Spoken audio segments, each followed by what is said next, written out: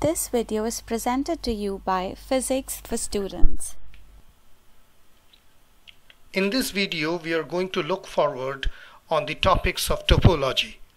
So the topics concerned are: what is a topology, what is a topological invariance, what is called homeomorphism, what is Euclidean space, what is a topological space, what are open sets, what are open intervals, and a mathematical proof of topology and topological space. Well, I would just like to tell the viewers is that these are the basic building blocks of what consists of the huge topic which is called topology. This is the first video, so we would be looking forward with the basics of topology, and I will try to make it as simple as possible so that with a basic understanding of set theory and mathematics, people are able to understand the definition and what is called topology. I would also like to tell you that this is a very basic idea and a very basic video on topology. The further videos would be dealing with more mathematical intricacies. So to start with, we need to know what is topology. So topology is actually is what we call is the study of shapes, which can be stretched, which can be squished, and otherwise deformed, keeping near points together. So as you see right in front of your screen, that these are different shapes. The first one is a cup, the second one is a torus, and on the extreme right hand side you can see a small animation where the cup is being morphed into a torus and the torus is morphed into a cup. Now this is, for those who know topology, who has been studying, this is a very common kind of a homeomorphism which is viewed in a very common manner. So what we are trying to tell is that it is a study of shapes, and it can be stretched, it can be squished, but keeping near points together. Now nearby or near points is a very undefined term, which roughly means a small neighborhood in a metric space. In a metric space, if 2 points are located, they are called small, and here we call it neighborhood. Right? So in this picture, you can see a set V in the plane is a neighborhood of a point P if a small disk around P is contained in V. Now this, I would say the small disk which is around the V, which is the plane, this has got a lot of implications which we can take it later, which is called a small ball, open ball, lot of things are there. So let us first understood that nearby is an undefined term, right? It is called a small neighborhood. In a metric space, 2 points are located, they are called small, and here we call it a neighborhood. So in this picture you can see what I tried to show you. Now suppose X is a topological space and P is a point in X. A neighborhood of P is a subset V of X, which includes an open set containing in P. Now all these terms what I'm saying right now might sound a little bit odd, but these things will come clear in the video. So what I told you mathematically is this, right? So don't worry about those terms, it will become clear as we proceed. And now you can also think of this one as you can move 1 point around a surface and it should not leave that set, right? These things I will be showing in a small animation. So this is just a basic definition to start with a topology, and you can think that if you can, there's a small perturbation and you move a point around a set, it should not leave the set.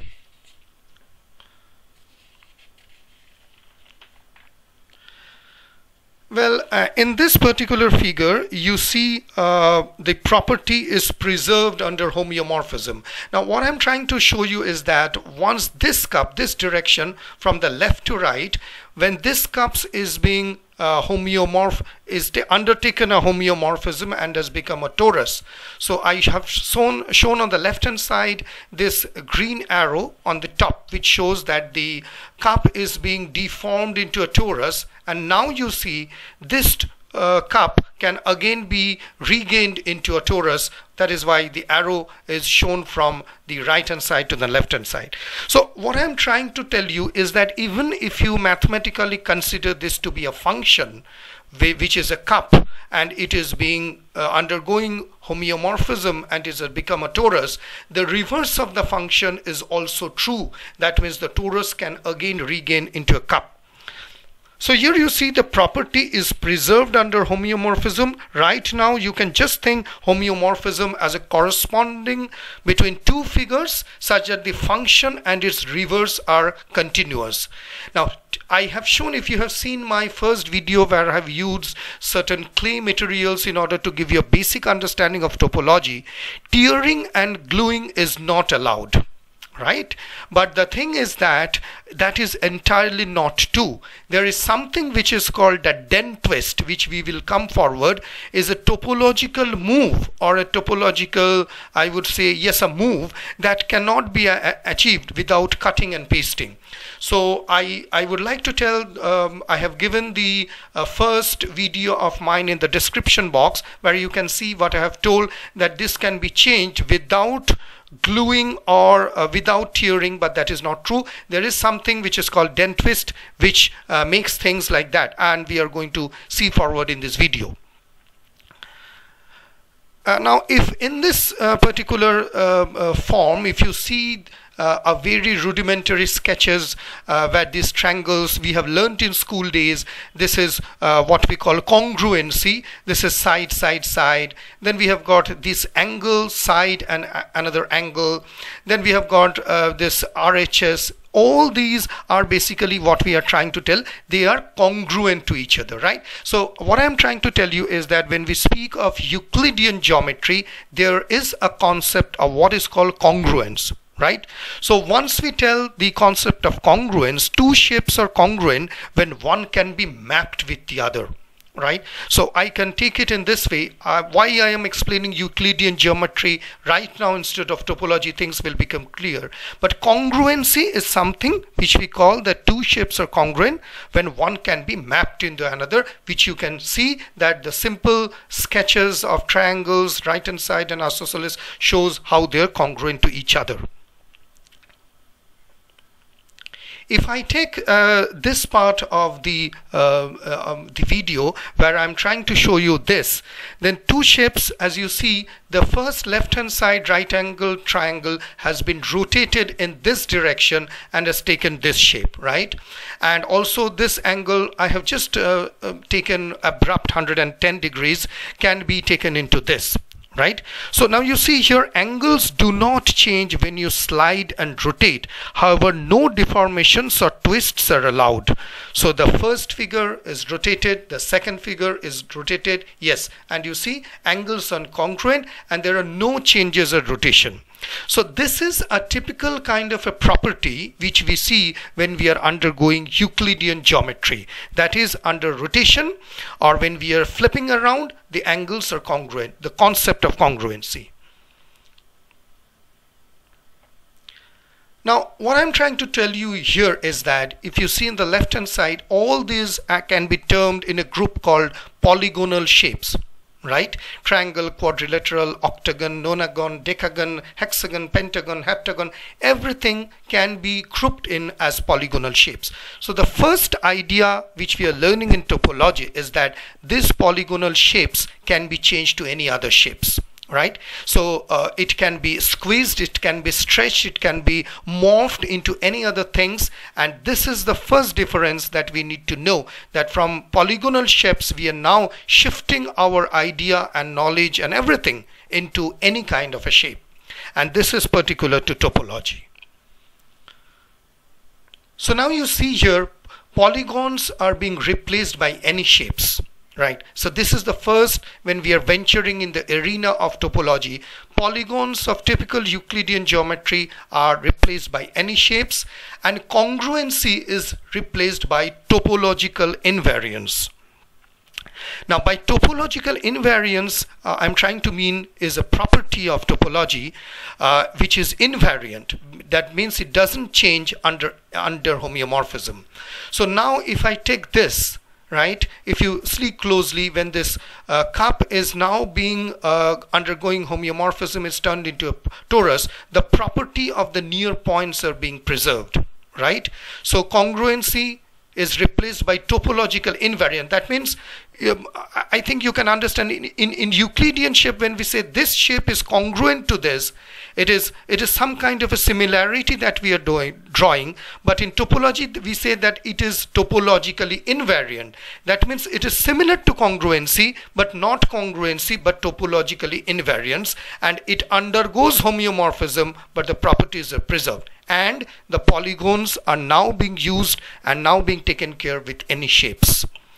Now I can call, with a simple example, this torus is congruent, or I would say topologically invariant to this cup. So this is the way in which we are going forward with how from Euclidean space we are migrating to topology.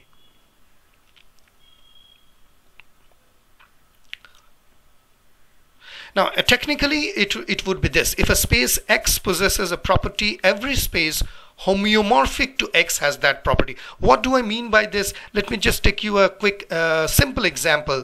So, if we have got something like this, okay, a rubber sheet, we call topology a rubber sheet geometry. So, if you get a rubber sheet or a clay in which a circle is equal to a square, which is equal to a rectangle.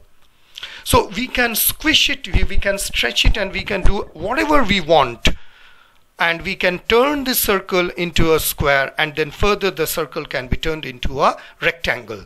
So the property, if you see on the left hand side of your screen, I've just drawn an abrupt figure. So the property on the left hand side below the object, which is in green, will be equal to the property which is something like this, which has been crushed or which has been undergoing homeomorphism, and which will be also equal to this. Right, so this is what we call, but yes, it should not be torn or it should not be glued. But this is entirely not true for the basic of topology. Just to start with, let us assume this as an axiom. It should not be torn or it should not be glued. Further topological advancement tells that it can be done. So I think this part is clear. Once we are done with the first part of the video, how the space possesses a property undergoing homeomorphism, it is preserving, and how the circle is turning into a square and then further into a rectangle. Now I can also call this as a torus, and it turns into this, right? You see the topological invariance is maintained, which is formally defined as this. Bidirectional mapping of one shape to another, which preserves the notion of points being near to each other. By bidirectional, I have shown the arrow on both sides, so it should be on both. So this torus, which is on the left hand side of the screen marked as blue, is topologically the same as this one, which is a little bit different. So this is what I'm trying to show you, that they are topologically they are the same. So now if we have a rubber band or a clay, we can form a circle, a ellipse, a square, a torus, anything. These are very different in terms of geometrically, but topologically they are the same. So these shapes, we told that polygons can be this, this, this, this, and those who do topology now can recognize right on the right hand side, this is what we call a Klein bottle. So in case that you have a rubber or a clay, what I have shown in my first video, you can do this kind of morphing, in which you can start with a triangle and you can come down to a hectagon or a nonagon, and these things are topologically they are the same, although geometrically they might be different, but topologically they are the same.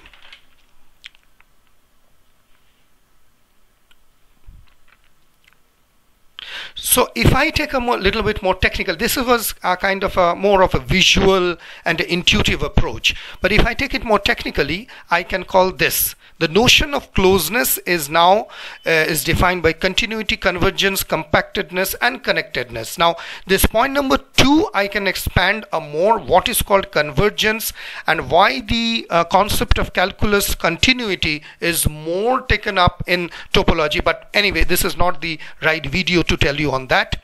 We can call the notion of invariance, that is what we told, that the Euclidean concept of congruency is replaced by invariance under continuous deformation. Also, it formalizes the notions of nearness and continuity, and it generalizes the concept of analysis and calculus, which will be we can take it up later in some other video. So the topologically, we can tell the technical definition as this: if X be a non-empty set, a set of T subsets X is said to be on topology if 1. X an empty set phi belongs to T, 2. The union of any infinite or infinite number of sets T belongs to T, and the intersection of any two sets T belongs to T. Now, in certain textbooks, you might find that T has been replaced by tau, the Greek letter tau, but for simplicity I have just kept it T. So this is the three I would say points. Until they are satisfied, we cannot say that subsets of X to be on topology on X, right? So three things emerges from this. The pair X comma T is called the topological space. One is union, the second one is intersection, and third one is water open sets. Now, before I go ahead with this great figure, what I would try to tell you is that if you have been observing my video, then you might have noticed that what we are doing is that we are trying to generalize things. I mean to say, by generalization, if you know that Newtonian mechanics has been generalized more into general theory of relativity, geometry is being more generalized now into topology. The 2D surfaces now are being generalized more into 3D. The surfaces are generalized into manifold, called Riemannian manifold and everything. So what I'm trying to tell you is that with the advancement of science and mathematics and the different branches of mathematics, group theory, ring theory, knot theory, topology, whatever we are learning, we are going more towards unification, or I would say it is more towards generalization. That means we are trying to generalize things easier so that in one particular theory we can explain everything.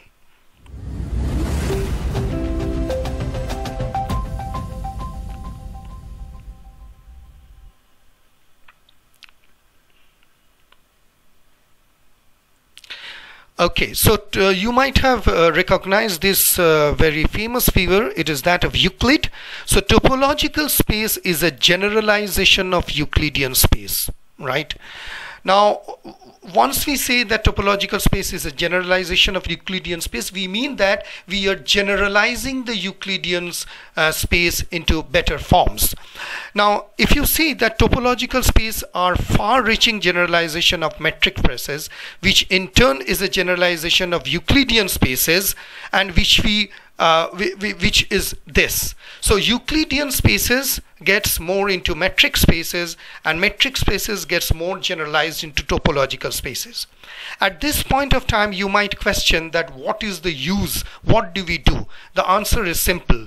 Simplicity. We want to define everything in a very simple way so that all those axioms, etc., can be generalized and can be understood in one particular theory and in one particular way.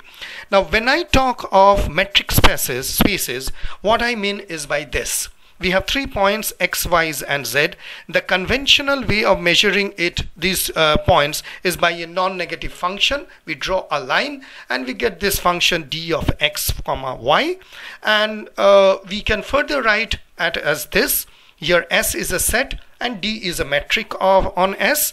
So this function is no more, and it is now being generalized the way we will look forward. So from Euclid we are moving to metric, we are moving to topology. By metric I mean to say the typical conventional way of measuring points. Now, what is an Euclidean space? First of all, in order to move from Euclid to topology, or Euclidean space to topological space, we need to understand what is a Euclidean space. In order to explain the Euclidean space, first we need to understand that what is called a tuple. Okay, so here is the definition. An n-tuple, okay, or simply a tuple, is another word of list, or you can say it is an ordered set of n element. You can call it as a vector of n or n vector, whatever. So say, for example, we call these n tuples, which are called points. This is a very kind of a basic definition of Euclidean space. So these monad pairs, triples, quadruple, and quintuple, these are some of the examples of Euclidean space. Examples of tuples, I'm so sorry. And now see, in Euclidean n space, also called Cartesian space, is the space of all n tuples of real numbers, say x1 to x2, which leads to this R2, which can be called as Euclidean plane, and this can be called as a set of real numbers. So Euclidean space is one. It is a fundamental space of classical geometry. We all know that. It is a finite dimensional inner product space of over real number. We know that. Now, line in a Euclidean subspace is of dimension 1.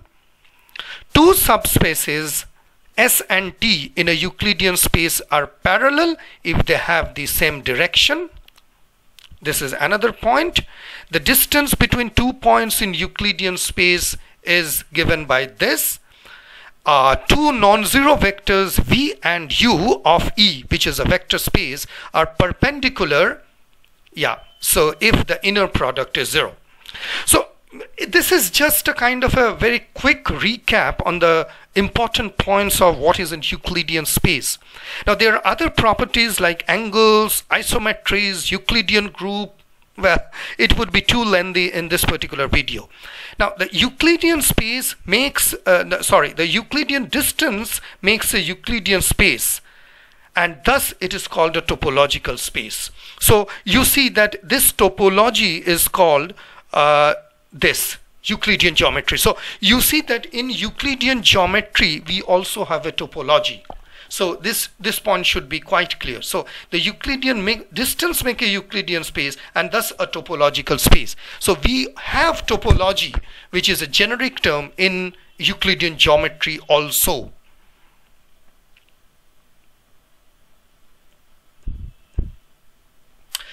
Well, those who are painting and connoisseur of art might have recognized by this time that what it is. Yes, you are absolutely right. This is the School of Athens, painted by the famous Italian painter Raphael around 1509 to 1511. Now you might be wondering why I have taken this one, because here you will see everyone, right? Aristotle you can find, I think, the right in the middle with long beard. You can see Pythagoras, you can see Archimedes, you can see Plato, everything. Now the basic idea of showing the School of Athens is that they developed axioms, and now we are going to concentrate on Euclidean axioms and how we can take it forward in order to understand what is called a topological axiom. This is a classical painting. I really liked it, but the simple reason is that all these people, if you can go into details, you will see they really develop certain axioms.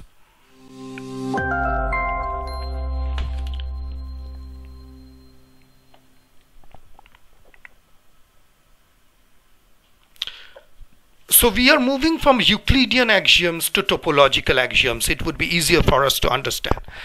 Now see, topology is the abstract version of geometry. All geometrical shapes are topological spaces. We take some basic features of the geometrical spaces and try to figure out what will be the consequences of these features. And what are the consequences? Axioms. Then only we can get a very clear picture of geometrical results and their dependence on axioms. Now, mathematical proof, as you understand, is a very watertight argument which begins with information, proceeds by logical argument, and ends with a proof. So to define topological space, we need axioms. Otherwise, how can we prove that? Say, for example, we start with axioms in Euclidean geometry. We have learnt it in our school days, and then we move into what is called this. So on the top, which is in orange, is a Euclidean geometry, and this is the topological axiom. So you can read the bottom part. It is quite self-explanatory, but we need to go all through that.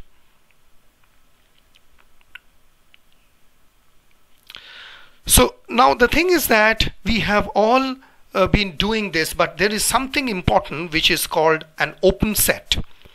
Now, in order to do this, we also need to understand that why topology is being defined in terms of open set. Yes, this is the pertinent question. Why topology is defined in terms of open sets? Now, one thing is that obviously, as I told you, that we are moving towards generalization. We are generalizing every notion from Euclid to topological spaces. The another thing which comes is that this, right? So these 2 points x and y, which are quite near to each other, right? And we can define it by a function dxy, which we are not doing, right? So we are, you see the purple arrow, this dxy, the function, is being replaced by open sets. So why topology is defined in terms of open sets? Answer is simple. The concept of the function is now being replaced by open sets. The set of all open sets on a space X is called the topology on X. So this is the reason that topology is defined in terms of open sets.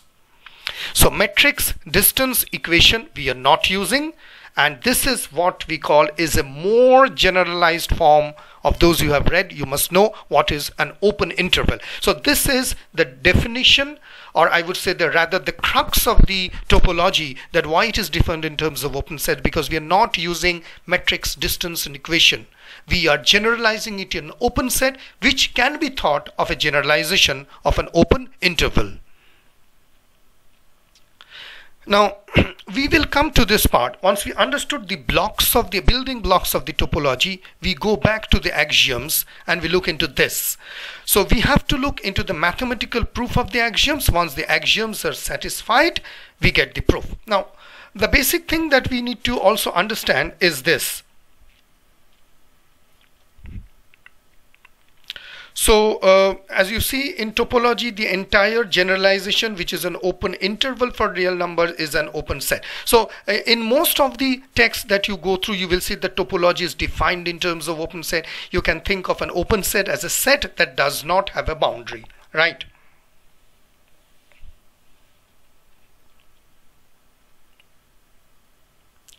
Right. So here is a circle, right? And we get 2 points x and y.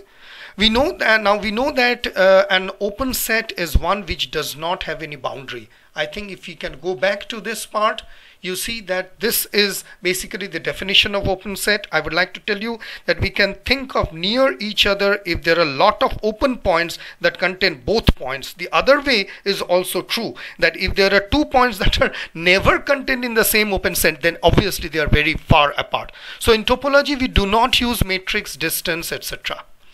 Now, if I take this particular figure, which is a circle, we know that there are no open sets, so we get this x and y. So here is something which have 2 points, and now you see this.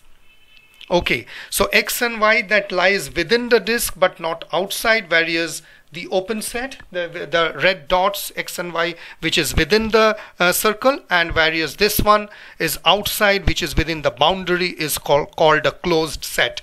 We are not concerned about closed set. We are more concerned about open sets.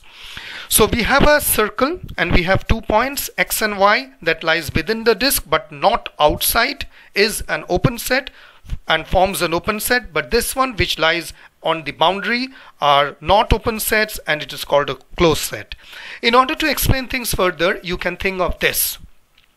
So the green area around the red circle is an open set which satisfies this equation, and this part is the closed set. Right, so this is the open and the closed set concept, so which is got no boundary. In one way we can think of it as an open set. Now here is a small example which I was telling you that you can think it of a small perturbation or movement, but it should lie within the set. So here is something which I have magnified it, and then here you cause a little bit of perturbation of the red ball. It goes here, here, here, here and here, but you see everywhere wherever it is going, it is not leaving the set X, right? So this is also something which is concerned, and you can think of it it will be easy for you to visualize. So what is an open set? More precisely, a set which does not have any boundary, which we have seen, moving one point in another such that it is also included in the set, which I have just shown in the animation, satisfy this. Open set is a generalization obviously of a matrix, and instead of using this function we use open sets. An open set of R is a subset of E of R, such that you can read this forward, and here this epsilon is a number that contain in E. And for example, the open interval 2, 5 is an open set. Any open interval is an open set. So both R and the empty sets, that is a real number, are open. We can expand on that, but this is not the right time. So just it is a few important points of defining what is an open set.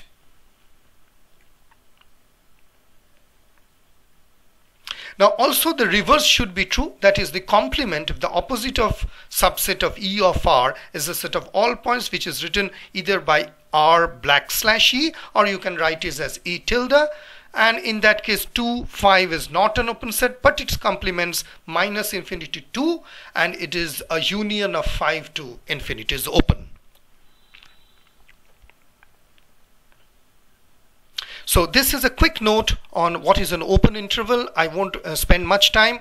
It doesn't include endpoints, right? It is denoted as A, B. So you just see that we all know that these braces 0, 2, these brackets are called intervals, open intervals, and square brackets are called closed intervals. So the intervals containing all the numbers between 0 to 2, but not 0 or 20. So it can be written as this, or it can be assigned also as this. So a circle includes the end values, and a circle which is filled up does not include the end values. This is very preliminary. I just thought to give you a quick idea of what is an open interval.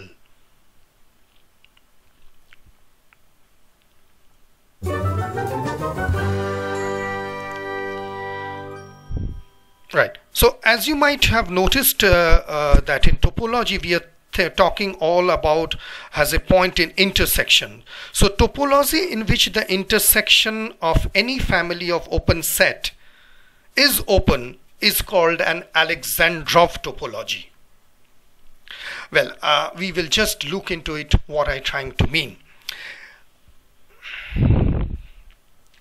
Now this Soviet mathematician Pavel Sergeyevich Alexandrov, he contributed immensely on the topics that we are reading, right? And we call them as Alexandrov topology. So you can just have a quick look on his contributions. He was a Soviet mathematician born in Russia. Set theory and topology made quite a big contribution, and is known for Alexandrov compactification and Alexandrov topology. Now Alexandrov actually made his first major mathematical success in 1915 in set theory. He worked with Felix Hausdorff and developed what we called today is a point set topology, or a general topology. So in 1920 he developed combinatorial topology. He was the president of the Moscow Mathematical Society, vice president of the International Congress of Mathematicians, and full member of Soviet Academy of Sciences from 1953. The basic understanding of this gentleman is that whatever we are learning, the general topology or the Alexandrov topology, is because of this. So I just thought to give you a very quick idea of who this person and what is his contribution in terms of topology is. Now we got these three axioms, right? So now what we are going to do right now is that we are going to take two approaches, right? One is a very intuitive approach which might not sound very correct mathematically to you. I will again repeat these words. It might not sound mathematically correct to you, but it is important to have a visualization of how we are going to prove these three axioms. So first we are going to take this X and the empty set phi belongs to T, and then we will go for the second and third. So the first approach would be a intuitive and a non-mathematical approach, and then we will look into what we call is a more of a mathematical, and we'll give examples on that. So here is a figure, right? So this diagram shows set with it shows set X with elements A, B, C. Topological space is a set example X plus a collection of subset X that satisfies three axioms which we have seen earlier. This this collection of subsets is called a set X. So here is a diagram, and I can say that the oval, you can see these oval shapes, they represents open sets. So I can call this phi, this one, this and this as open. And if I now the set on the extreme right hand side, which we will see, is actually the set X itself, because it contains the elements A, B and C. Now if we write typically in our conventional curly bracket, then we can get this, right? So you see that you can check it out going back, that axiom 1 is satisfied as X equals to, within curly bracket, X, A, B and C, and T is in the list. So X and the empty set phi belongs to 2 is satisfied, right? So again, as I told you, it's a very intuitive approach. Coming to the, so what we got the first one green ticked. That means we are done with the first. We are going to find out the union of any finite or infinite number of sets T belongs to T. Now what we are going to do is that we are just going to take a quick brief look on those who really know. They can ignore this part, what is in union and what is a intersection. I think things are quite clear, so we don't need to waste, I would say we need to take more time on understanding union and intersection. Now in the first axiom is done, so what is the second? It is all possible union of the four open sets. So if I take the list phi A, B and C, so I can just take an example. A is a union of AB. Is it an open set? Definitely it is an open set, right? We can further take X as a union of a set which is equal to X is already open. For example, X union A, B equals to X. We can further take another example. Phi is a union of a set which equals to that set. For example, this one. So from this, what we get is that the union of any finite, we have taken for these numbers actually just as an example, is belongs to T. And which belongs to T? The sets T belongs to T. So finally we are done with the first two, and then we are left with this, the intersection of any two sets T belongs to T. So we will go with the same approach, all possible intersections. We take the list and then we say whether it is an intersection. Yes, it is an intersection. We take, for example, X intersection a set equals to that set is already open, for example this. And phi is a intersection of a set equals to phi, which is already open. So this equals to phi. That means we have also proved the intersection of any set, two sets T belongs to T. So what we have really done is that we have proved the first, the second and the third part. So now we can tell that all three axioms are satisfied. The collection of open sets form a topology on X. So you see, we are defining precisely what is a topology. This means that sets A, B and C together with four open set forms an Alexandrov topology space. I try to make things a little bit more specific, so I mention Alexandrov's name, so you can call it as a topology space. So the pair X T is called a topological space. So we will now take a few quick examples before we end this video. So we take something like this, X equals to A, B, C, D, E, F, these are the elements, and T1 equals to this. Then T1 actually is a topology on X. Why? As it satisfied 1, 2 and 3. Alright? So you can now understand why I was telling that we need to first understand intuitive understanding and then go for the exact numerical one. So this one is a topology because it satisfies the bottom 3 points or the axioms. The second example would be something like this, and then it is not of topology. Why? Because the union of CD, union of ACE, two members of T2 doesn't belong to T2, and hence it does not satisfy these three axioms. So once we have seen which is satisfying this union, this is not satisfying. We take another example, these elements, and we try to form a kind of an intersection. It is not. Why? Because two members of T3 does not belong to T3. Obviously you can see the intersection C and F, so it doesn't satisfy these three axioms. We'll take a further example, which is a more generic one.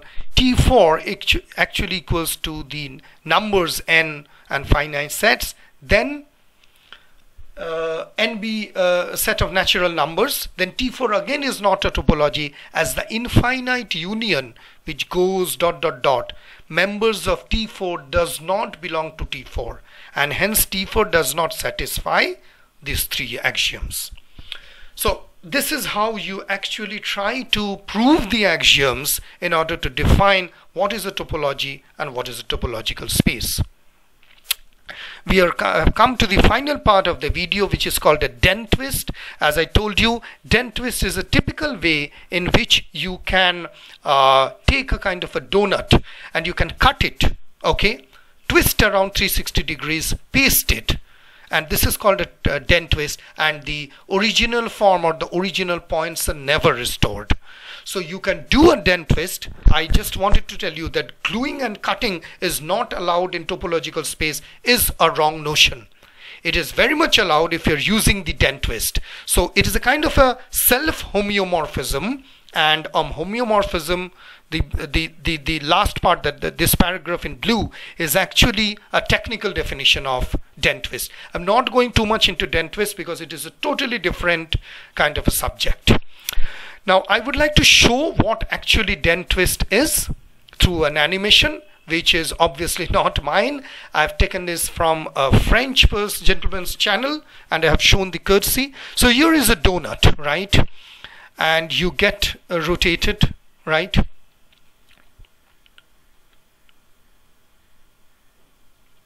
Now you see the red lines which are coming. So what it is happening, it is splitting out, or it is cutting out into two parts.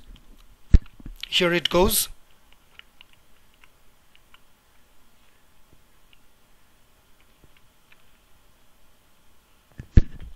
Now we twist it and you see how the blue lines are changing.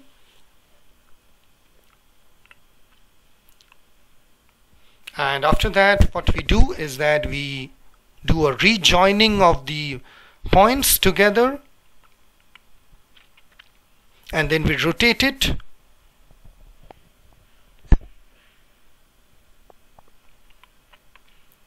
and then we twist it. Right. So this is a typical kind of an animation which I have taken from Henry Paul, and this actually shows what is a dent twist. So that's it. So the first part of the video, we have learned what is a topology, what is a topological invariance, that is a property which doesn't change, what is homeomorphism, how from Euclidean space we have moved into topological space, what are open sets, what are open intervals, and a little bit about Pavel Sergeyevich Alexandrov, on whose name we know Alexandrov topology, and what are the examples and proof of topology and topological space. And we learned a little bit and showed the animation of a dent twist. So that's it. So my next video would be speaking on homomorphism and homeomorphism, two terms which are quite, I won't say confusing, but requires attention before we go into the mathematical part of topology. So I think you have liked my video. I am very thankful to all the subscribers who are recently subscribing to my channel. You can put up questions to me through my email, which is there in the about section of my channel. You can write me, you can comment. I would like to make more videos on topics which you would really like, and from the core of my heart, I'm really thankful to all the subscribers who are subscribing and bearing with me for the next videos to come. I would lastly like to thank one of my students, Debolina, who took out the time to edit few of my videos and made certain animations. She has also removed the sound part of my Einstein's field equations and have given a better video so that the sound is not there, and now you can listen to Einstein's field equation, space-time curvature in a much more decent way. Thank you very much. Please do take care, stay safe and stay happy, and I hope you like my video. Bye.